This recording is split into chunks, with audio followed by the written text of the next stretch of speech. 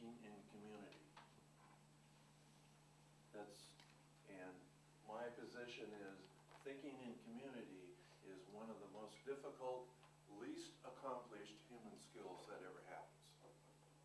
Universal. Thinking in community is not an easy thing to do.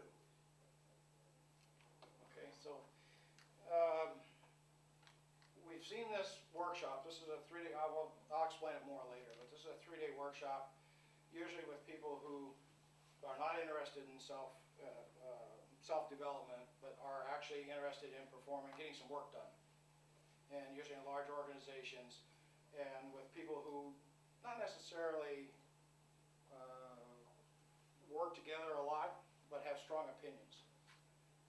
And this is a way to help get them together and to get them thinking in community. And the whole concept is framing your project. We want to frame a large project. What else do we want to talk about? I don't know, should we just Yeah, Steve's going to start off a little bit with the human factors, and then I'll show you the tool and a couple of concepts from the tool that I think I'd like you to go away with and to take with you. As Dave alluded to, I had a lot of time at going with adult education. I spent a lot of time in all the background factors and how you get adults up to speed on topics, did lots of teaching and leading various kinds of development.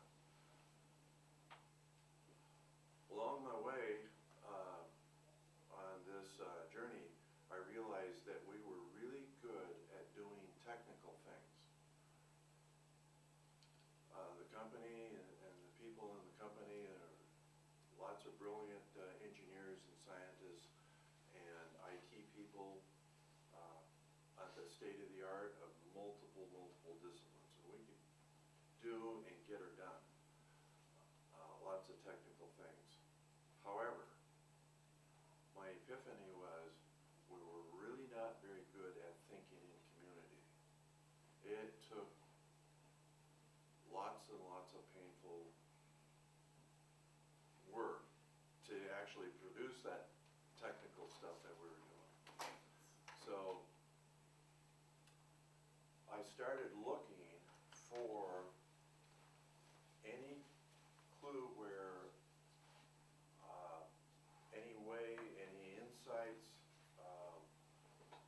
for being able to create thinking in community. What would that take? And so since 1989, that's been my quest. And I've only found a few solutions that really genuinely do this. And this process that we're talking about here, we'll be talking about here this morning, is one of those ways. Okay, so let's go ahead and move into this. Getting anything done in community requires thinking of and participation of individuals. And here is a little video vignette about the operation of the brain, one's own operation of the brain. And when I saw this only a couple of weeks ago, I recognized that this, to what's going on in one's own brain, is a difficult thing to do, because it's not like we can open it up and then we can look at the various parts and pieces. All we can see is the goes intas and the goes outas. Those are technical words. And this little video shows the goes outas, and it shows what's going on in the brain in real time. And it becomes a metaphor for thinking in the difficulty of thinking in community. So let's go ahead and listen to Destin. Hey, it's me, Destin. Welcome back to Smarter Every Day. You've heard people say it's just like riding a bike, meaning it's really easy and you can't forget how to do it, right? But I did something. I did something that damaged my mind. It happened on the streets of Amsterdam, and I got really scared, honestly. I can't ride a bike like you can. Before I show you the video of what happened, I need to tell you the backstory. Like many 6-year-olds with a MacGyver mullet, I learned how to ride a bike when I was really young. I had learned a life skill, and I was really when my friend Barney called me 25 years later. Where I work, the welders are geniuses and they like to play jokes on the engineers. He had a challenge for me. He had built a special bicycle and he wanted me to try to ride it. He had only changed one thing. When you turn the handlebar to the left, the wheel goes to the right. When you turn it to the right, the wheel goes to the left. I thought this would be easy, so I hopped on the bike ready to demonstrate how quickly I could conquer this. And here he is, ladies and gentlemen, Mr. Destin Salmon. First attempt riding the bicycle.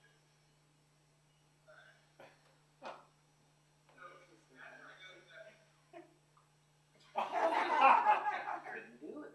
You can see that I'm laughing, but I'm actually really frustrated.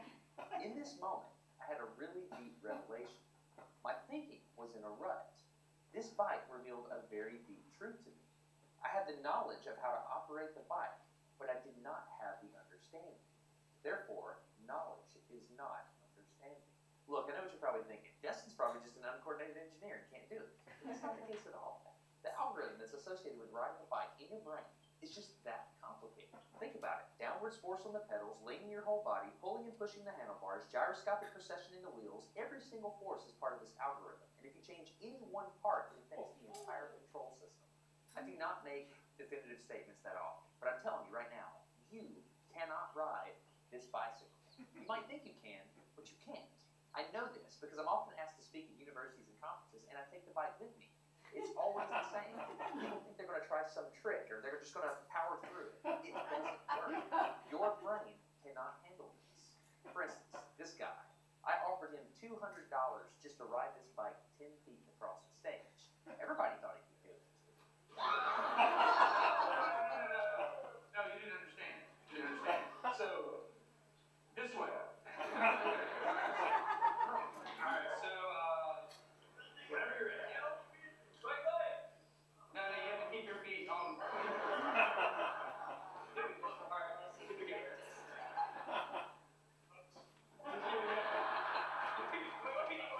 Like you gotta start rolling at least. There you go. Okay, go. Keep your feet on the pedal. Go. Go right off.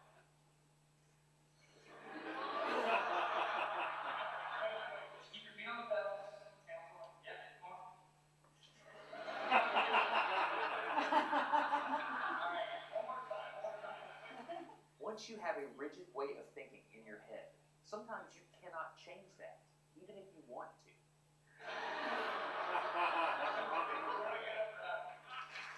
So here's what I did. It was a personal challenge. I stayed out here in this driveway and I practiced about 5 minutes every day. My neighbors made fun of me. I had many wrecks, but after 8 months, this happened.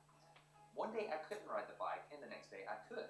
It was like I could feel some kind of pathway in my brain that was now unlocked. It was really weird though. It's like there's this trail in my brain, but if I wasn't paying close enough attention to it, my brain would easily lose that neural path and jump back onto the old road it was more familiar with. Any small distractions at all, like a cell phone ringing in my pocket, would instantly throw my brain back to the old control algorithm and I would wreck, but at least I could ride it. My son is the closest person to me genetically, and he's been riding a normal bike for 3 years. That's over half his life. I wanted to know how long it would take him to learn how to ride a backwards bike, so I told him if he learned how to ride a backwards bike, he could go with me to Australia and meet a real astronaut. Are you gonna give up? Go ahead. This is how it starts. Look at this. This is such a big deal.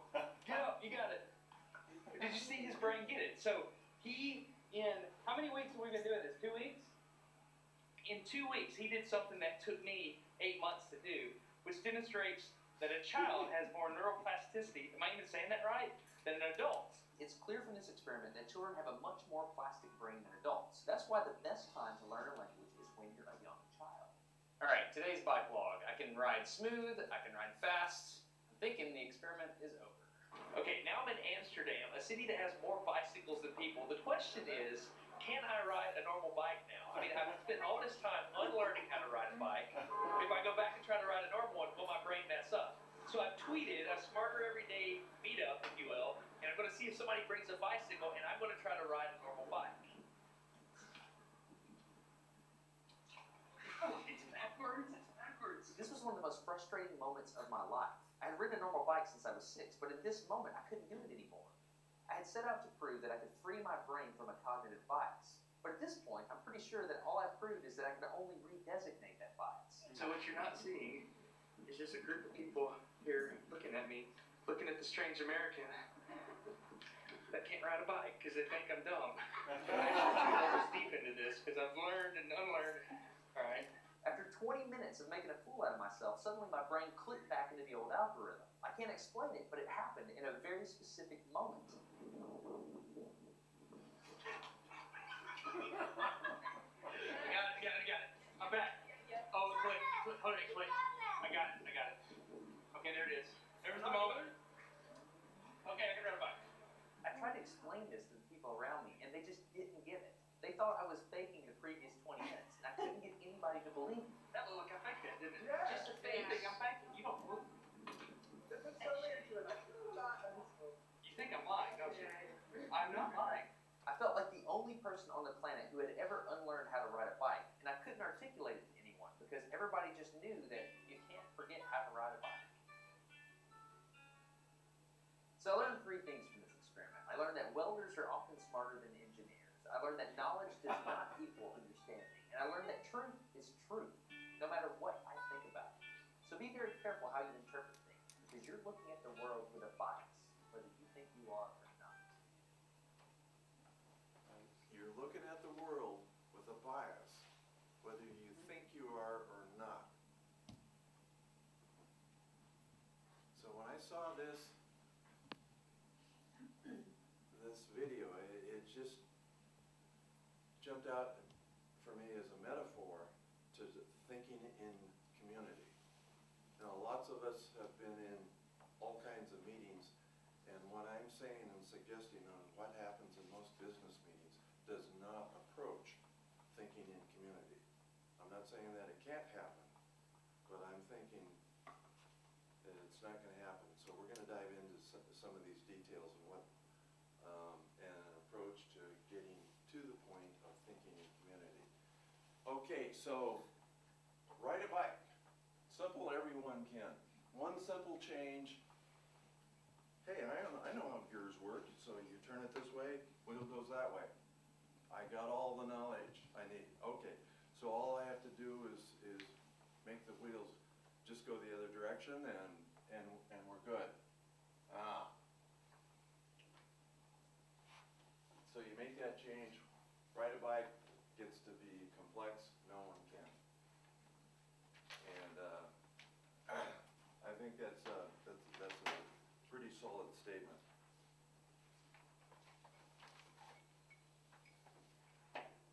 So everyone knows how to communicate, we know how to get along with each other.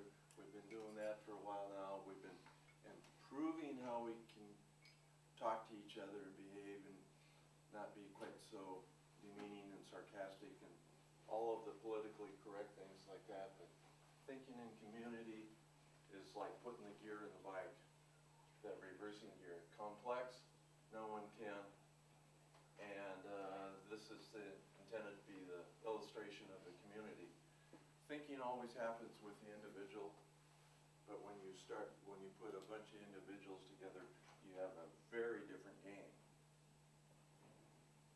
And what's going on inside the individual's brains is not accessible. You can see the outcomes that happen through there. And with this bicycle example, we could see the outcome of the brain working, but he had to really struggle to go back to ride the normal bicycle. Took 8 months worth of work to make the change to ride the backwards bicycle. And what I'm suggesting is working in the normal meeting. So is that the benefit? Or is that a feature? Okay, so the question is, what's the benefit? They can get that many people in there and they can buy food. Well, what's the benefit? Yeah, the benefit from the customer's point of view is I don't have to wait for a seat. Oh, get you from the customer. You know, so now you're thinking differently. Anything else? You got any other stories like that? Okay, so now, huh? We're good. So now, oh yeah, Steve came up with this one. I like this one.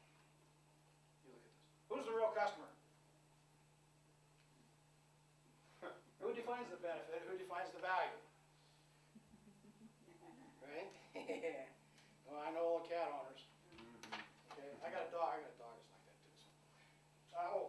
so now we're gonna talk about who determines the value.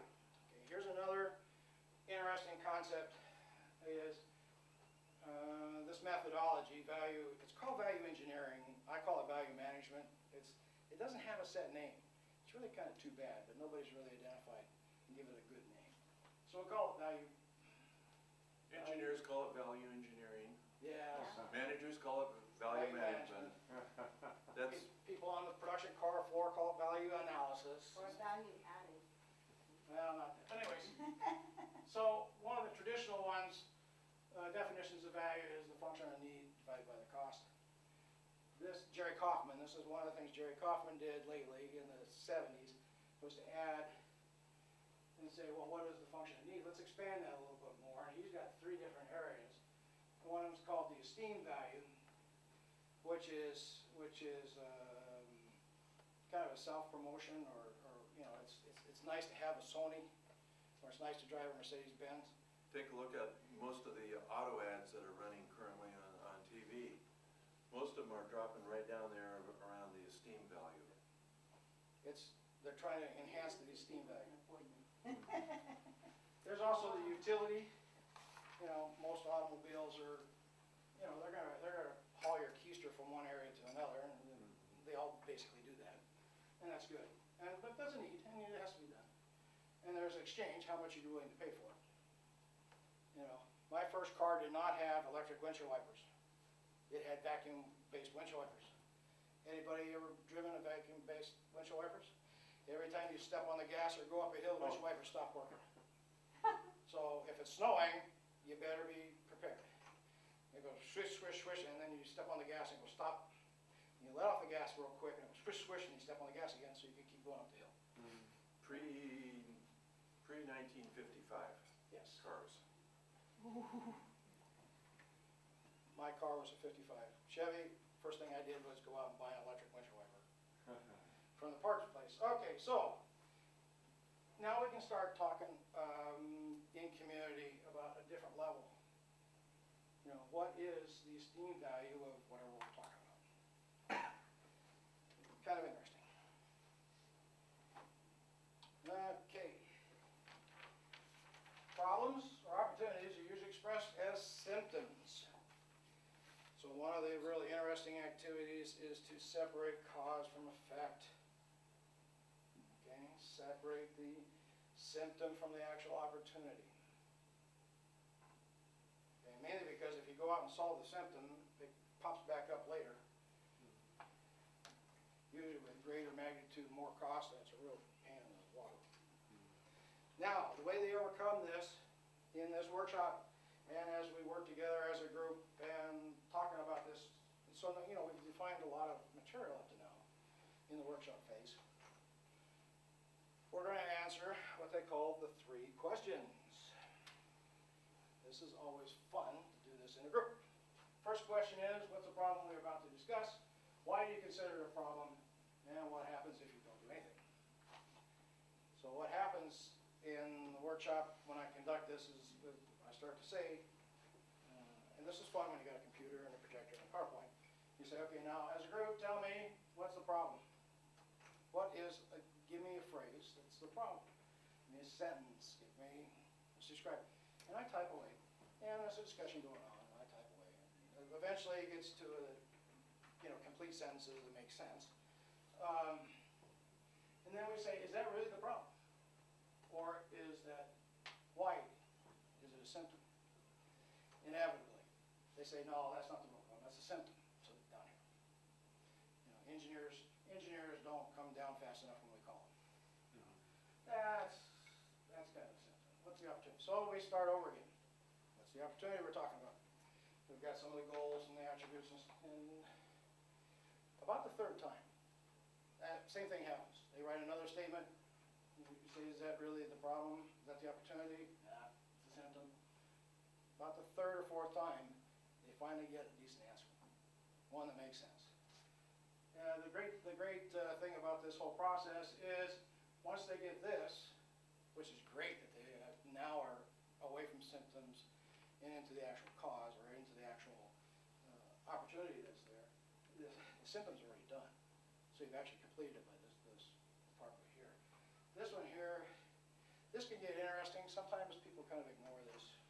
what happens if we don't do anything?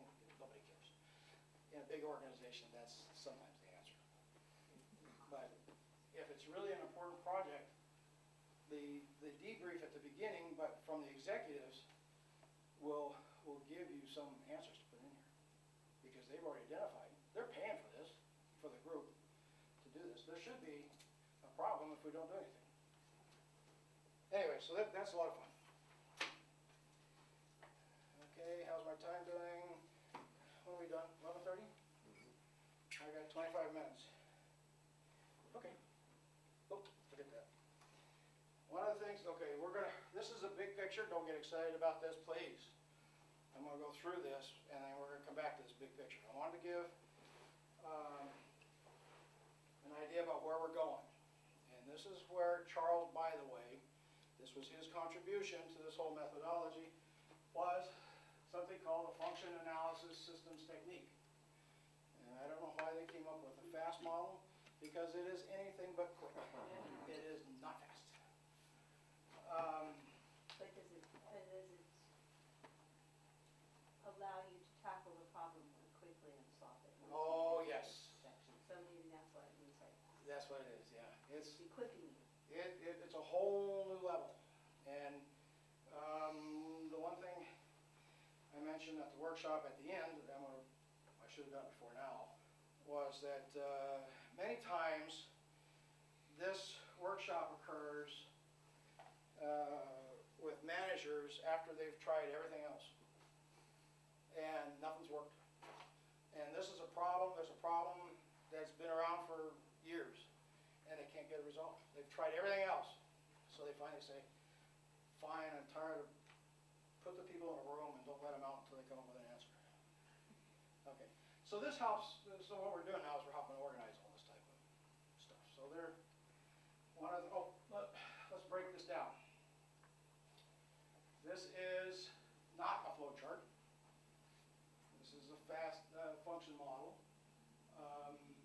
What we do is we ask the questions, how goes this way, why goes this way.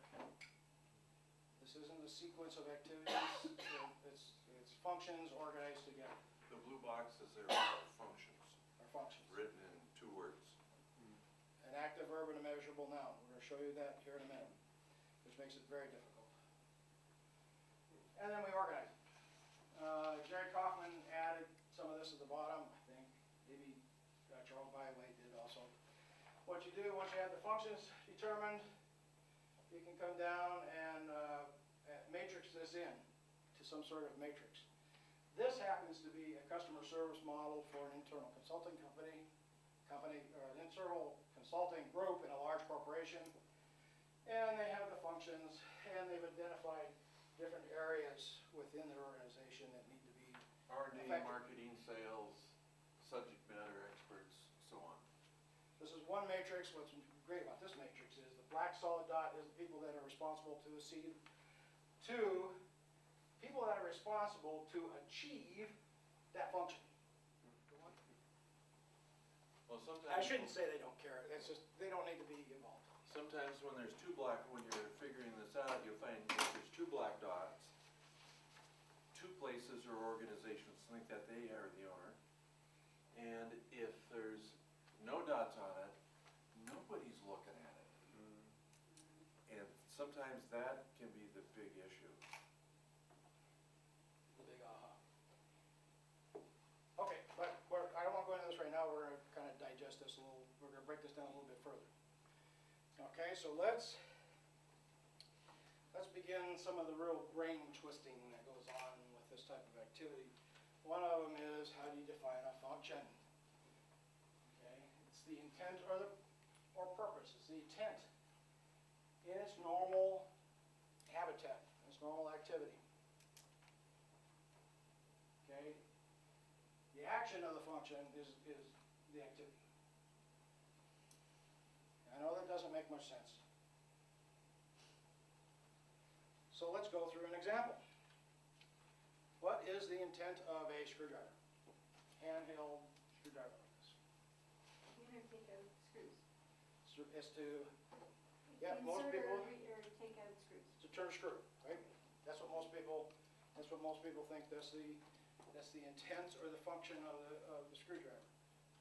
Oh, well, I pushed the wrong button. Okay, that's actually an activity. Turning a screw is actually an activity. We need to go to a higher level of abstraction to get the intent of that activity. Go ahead. So to take it out or put it in, would be Yeah. the intent? Okay. No, That's That's still common. turning the screw? it's, Hold two things together. It's That's to take the screw in and put it in, take it out. it is, but that's the activity, right? Well, Turn the screw, put it in, put it out, whatever. That's To make the an activity. assembly, to assemble Or something. disassemble. Or Yeah, or disassemble, but those are real level, low-level activities. Think at a higher level of abstraction. By the way, this one got me the first time I saw it, or I heard this one too, I couldn't get okay, this I'm one. gonna go back to what he said, joining two materials. Join two materials, that's even a lower level activity. And that's what the screw does. We're talking about the screwdriver. So the worker to get his work done. Make something To make something. physical. Well, you want to keep guessing, or do you want me to? No, you let's put go. mine, Let's okay? stop our misery. Okay, I put you out of your misery. Oh. The purpose of a screwdriver is to transmit torque from your wrist to the screw. Okay, now once you start thinking in that manner, Okay. other possibilities are created. Okay, we're gonna go, here's another example. Pretend this is a piece of steel, all right, a steel strap hanger. Looks like this, there's a load here, and it's attached up here. Okay, the description is that it's a steel blank. So what's the function of the steel blank? Right thing to do all this. Maybe it is, maybe it's not, don't know. Have my options. Yeah, well, if you get to the higher function level, now you say, let's design something that supports the load, resists corrosion, and allows the attachment. You know, I saw some people do this and ended up with, you know what zip ties are? Yeah. Nylon wire things, and that, they replaced the steel hanger with a zip tie. Oh, it was interesting. Well, that slide you had earlier, about, you know, what does it do, what does it cost? Yeah, same thing. Okay, so once we have identified this list of functions, okay, so we've listed several of the functions of that hanger, there's more, but I'm not going to go into it. We need to put them in some sort of relationship to each other. Many times, what we're trying to do is map these functions. A function has a relationship to another function as a method in this direction, and we understand the relationship of what we're looking at to the previous one as a how statement by asking a how statement. How is this function accomplished with this function? We go this way and say, why? Why do you do this function? So you can accomplish this function. This is the goal. Okay? So, going by a bunch of stuff we did in the workshop that we don't want to do here because we don't have time. And we're done, 15 minutes. Maybe a little bit of time. So we're going to do a little bit, let's begin, because here you can't see it from back there, but the function map's up here. Here's the matrix in of whatever they determined down at the bottom. They're trying to figure all this stuff out. All right? Hang there for just a moment. Back up. One of the tools of thinking in community is everybody around the board visual and able, and everybody to see the same thing at the same time. That is not the only tool for thinking in community. Explain it to you. We have a number 2 pencil, wooden pencil. All right? We're going to create a function map of that. We have a description of various activities. What is the, what they have is, what they call is a base function and secondary functions. If you can't do the base function, the secondary functions are, you know, might as well not worry about it, okay? In this case, the base function of a pencil is to make marks, okay? Because writing is, or data collecting is another level we're not going to get into. Make marks is all it is. And that's the base function. You have to do that on a scope line. And then we say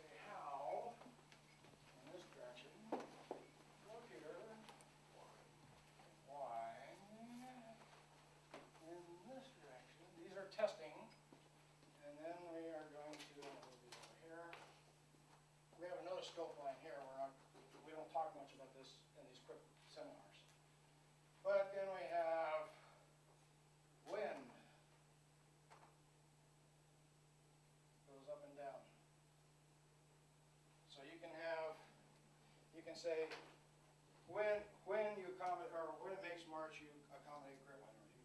But you can put these together. Steve, can you jump in here for a minute? So, So I can take a sip of water. so the activity, in the workshop that we did yesterday, the participants got to figure out what these words were. And it takes, realistically, you're gonna struggle at it. Somebody else has done the work here, but what I wanna be sure that you walk away with is the sense of, understanding of, it's really worth it to work on these two-word active verb, measurable noun functions. When you get these functions and you get them mapped out, and that's what you're gonna do now, is you are going to take these functions and build a map. And,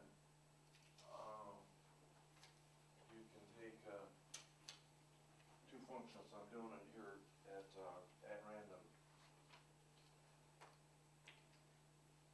I'll put these two functions up there, side by side, and then I'll ask the question is, how do I make marks? I accommodate the grip. Why do I accommodate grip to make marks? Well, it's probably not so. So the fun for you now is for you as a group to take these functions and make sense of them. You notice it's backwards from most flow charts. If you've done Yes. flow charting, it's backwards. Yeah. We're not, getting out of the mindset of activity. Yes. We want to get you thinking differently. This is different thinking. So come on down and start grabbing these and moving them around and see if you can make sense out of them. Get in there. Get in there. That's fine. I'm gonna move these over to the middle, so that we have room to move in. You can keep them here since they're wide, it's not, but maybe. So the example you gave about going how and why,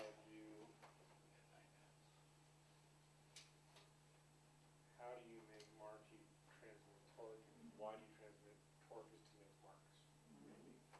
Yeah. So we have both make marks here and make marks over here. Is that what you suggested? Yeah, but display info, it is probably even before make marks, because why we are making marks? To display info. So the tracing in between making marks and displaying. Is that is the info the what or the how? Or the when. Don't forget Or when. the when? Well, we might have to do when after we figure out how and why. Because when does that manifest? I don't know. The answer to why goes to the left of the. Yes, the most, Why do you do the this? most significant why will be the leftmost. So display info is the most significant, right? Is that how? This is the. That's a why. Why do you Why do you transmit make marks? torque? But the display info It is. is how. Yeah. It is. Yeah, this is, Here is how. Here this is, not why. this is display info. Oh. That's right. not the All marks. right. That's Not like not being able to number write. two, number three. Because number I just, four. this is I not see. like how. Good point, good Yeah. point. Yay, that's wonderful.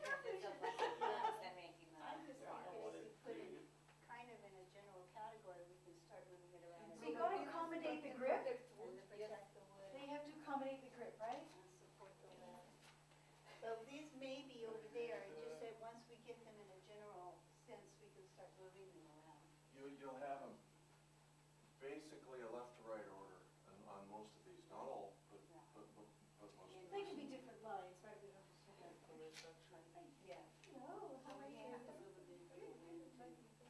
Security condition, is that a how? I think that might be a how, not a why. Which one? The secure eraser. If they say secure eraser is to, It's a why, no? That's that band. Where's the band? where's the band Yeah. thing? Well, the band is the secure eraser. The purpose of the Oh, band sorry, is my secure bad, the yes. eraser, and the Right, but reason you have the where's the band eraser, supposed to be? why you have the eraser is to remove marks. Gotcha, Right. excellent, yeah, that's right. And Which how do you is a remove marks? secondary How do you function, remove marks is to, so they're low or down. I making marks of the Correct. pencil. Yeah. I don't know where it goes, but those two go together. Well, you probably do that after you have, a mark on the paper. So right? the display info Up and down, improves appearance, Lays down to the lower and side. both the, what's that, the display info improves appearance and because you've got multiple improved appearance, right? Yes. And the support, So the these support two, lead is to, and protect the wood is to support the lead? Why do you protecting the make- wood and improve appearance, right? The paint protects the wood Yes, and improves appearance. Those two And it go also together. I don't know where But they it go, also, but they it go. also supports the lead, Yeah. So that's why. right? Why do you protect the wood? To support the wood. Right? Why do you protect the wood? Right. When you say protect, as a paint, right? See, To because you improve can't, if appearance, you so don't improve support the appearance, lead, you're not gonna make marks. And where's Yeah. display info is, Let's go on this side. Why do um, we support, protect the wood to improve the appearance? Right. Is- So but then the the Y's on the left and the round on the right. display's over here. No, vice versa. Over Okay, on this That's side. what I Oh, would do normally. Do you see what's going on right here, right now? How do we, yeah. You guys are thinking in community at this moment and instant. We're gonna call this exercise right now for sake of time. Are we And- close to the answer though? Yes, Yay! Oh, Here. please. yeah, How? come on, just Oh, measure, yeah. just shuttle over here just a little For bit. the problem solvers who aren't comfortable unless We they don't know even what's- have, we don't have Here's- record data, like, Yeah, okay, we come on, need we're to know missing the that part. answer. You've got 1, 2, 3, Yeah. right? And you were starting, you were getting real close to this. Okay, so, you know, if we'd have let you go, oh, by the way, this whole process that you've just done here in 10 minutes, we usually do, it usually takes 4 hours. And we break it off into 2 days. Yay! So it takes 4 to 6 hours. Well, it's usually much more complicated. Of course, Building but a still. But, and we always break it off into 2 days, because it's usually very difficult to come up with these functions, or even start to map it. We like to get people confused, and then we say, let's just go home, it's been a long day.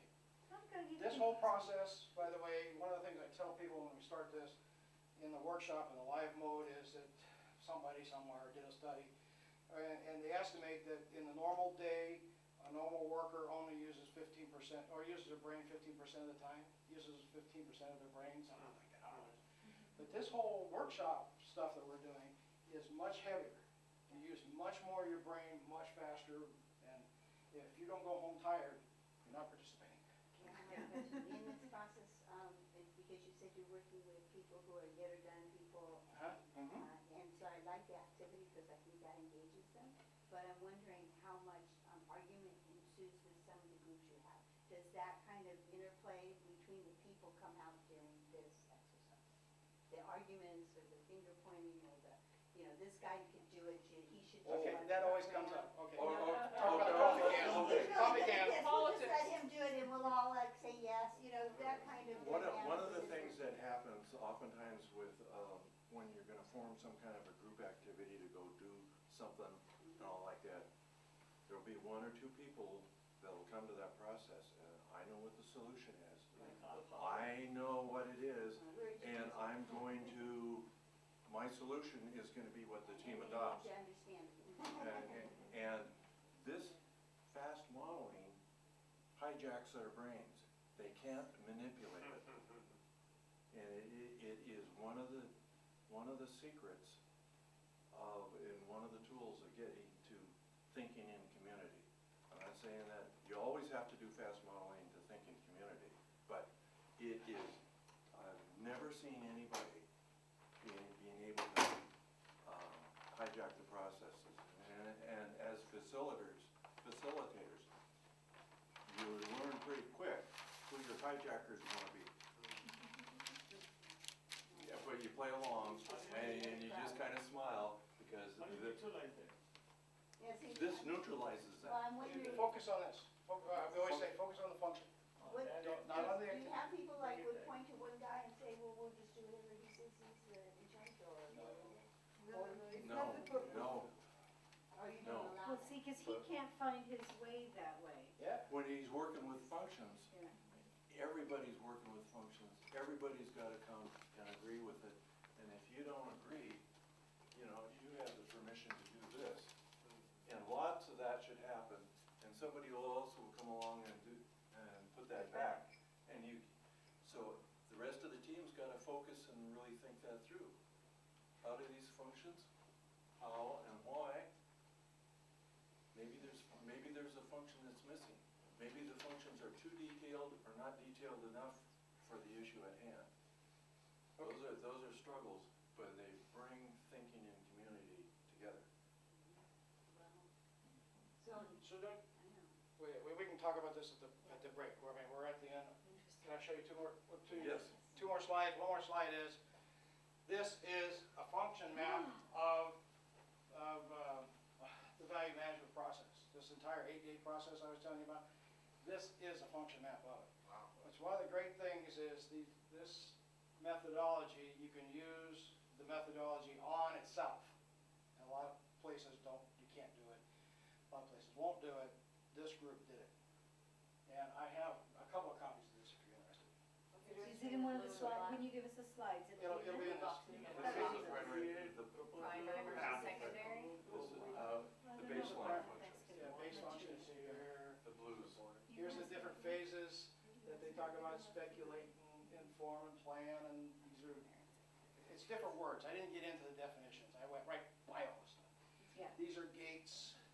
You know, this is where you start, and this is what you do before the gate. Here's a scope line. You know, it can get very complicated. Okay. All right. I'm sure we'll have lots of questions when we get a chance to really look at that map. Well, you can give us a call. This whole methodology came from, this is a nice little book. He's got a copy of it so you can see it. Jerry Kaufman wrote a book. This is an old one, this is a new one.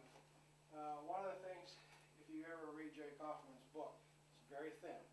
Okay, he tells you the Oh, tools. how cute. Put it He your, tells you the tools, but he doesn't tell you how to do it. there you go. Oh, All right? So it's a map, not a territory.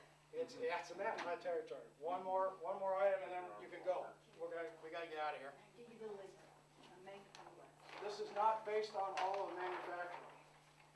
Remember the consulting company, the internal consulting company that I was telling you about? Here's their map for customer service. But here is, they also decided to do infrastructure. So there's a forward facing to the customer and then there's a delivery. So they broke it off into two. The really fun part was, we told them about this great long process and do all this stuff. As soon as they did these maps, they says, okay, we're done with you, go away. And they operated based on this knowledge of this map for about a year and a half. And of course, they folded it up and put it away. And then they got confused. And then they said, remember that map we did a year and a half ago? What about that? Yeah, bring that up, let's put it. And they redid it. Okay, With so, their knowledge that they had learned in the year and a half. Yeah. That's wonderful. yeah. So they reevaluated. But it was, it's not pure manufacturing, it's not pure technology. This is structure of an organization. Okay, how far did we go over? We're gonna stop talking. Time's up? We're done. It's about time. What I wanted to offer is, as a thanks to these gentlemen, Wait a minute. we have our, One more. oh, go ahead, Steve. Just one thing, I've brought us back to the beginning. This, down here at the bottom, is the URL to the thought piece that we wrote for the preparation of this program. We presented it with the end-to-end thinking. It was an ongoing discussion. The calls, and we did, when we presented it EODs. in April, but there's, this, I have just my one working copy of it, but there's about 15 pages in this paper. It'll be in Bill's email to us, the ODs on the discussions. That's where I Yeah, got if you this go one. back to Yeah, the that's April where one, this it's link online. comes. April? It's online? Okay. We I can think get it's it. April. It's online someplace. Yeah, it's online. Okay, It we'll goes go through to the in archives. ongoing discussions in April of 2015. And our names and contact information's on that paper. Feel free to contact us. And as as a thank you, Greg has been doing artwork of each of the sessions. He did these beforehand, not knowing exactly what the sessions were. But if you have the time and energy, if you'll sign it, we will present it to our presenters. And thank you for sticking with us. How you doing? Thank you. All right. How do we get the slides? Do we email you? How we got the They're gonna slides? get posted. Or Bill also. Are they gonna get posted? Or do we have to Yeah, send If it? you want, if you want to give me your presenters- email address, The I'll. presenters that say okay, we post. If they say no, I don't, want to hang on to my slides, we don't post them. So there's one of the links, when the form's done, all that stuff gets put on.